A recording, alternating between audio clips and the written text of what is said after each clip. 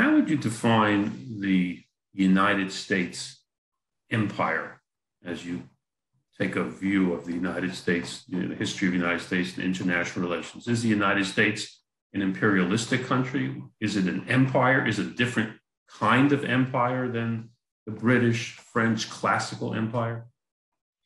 Well, I've been asked this question a lot, obviously, because the idea of American empire, just like the idea of Soviet empire, is an extremely popular idea among historians and political scientists.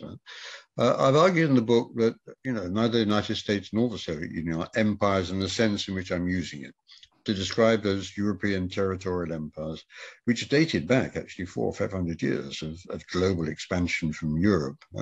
The United States and the Soviet Union are hegemonic powers.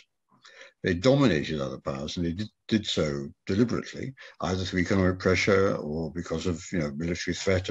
But they were not territorial empires in the sense in which the Japanese, the Germans, and the Italians wanted a territorial empire.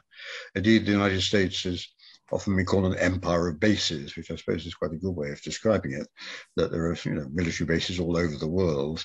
And the Soviet Union, of course, was the dominant force in Eastern Europe. But, this was not territorial empire. The establishment of a sense of racial superiority over subject peoples, which had characterized the spread of empire for the previous 2 or 3 centuries.